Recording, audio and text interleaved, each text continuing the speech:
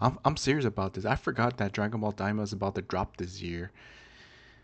And let me tell you again. Let me say this again and again until you guys listen to me in the video.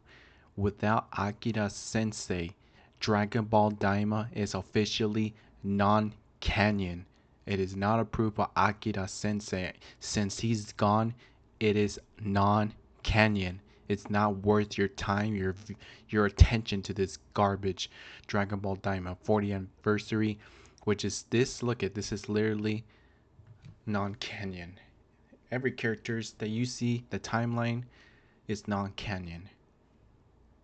Just move on already. Stop obsessing to your sensei. Okay? Keep his name out of your fucking mouth. I don't even know what this catered towards, but this is weird. I looked up on the internet saying that Dragon Ball Daima's timeline it takes place right after the Buu saga, then all the way through the introduction to Beerus, the Beerus saga, or whatever the fuck that saga is called. So what's the point of this timeline? What is this supposed to show before the introduction to Beerus? What is this? What is this nonsense?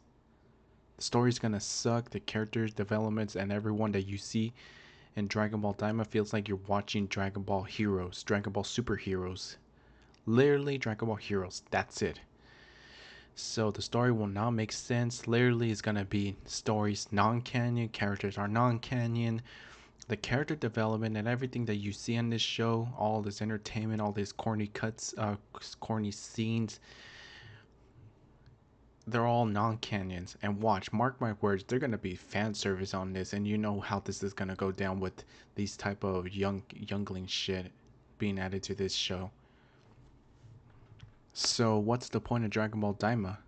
It's just garbage. Just move on already. Just move on from Akira Sensei, okay? He does not approve Dragon Ball Daima. I guess he does, or I don't know. He's gone already, so move on.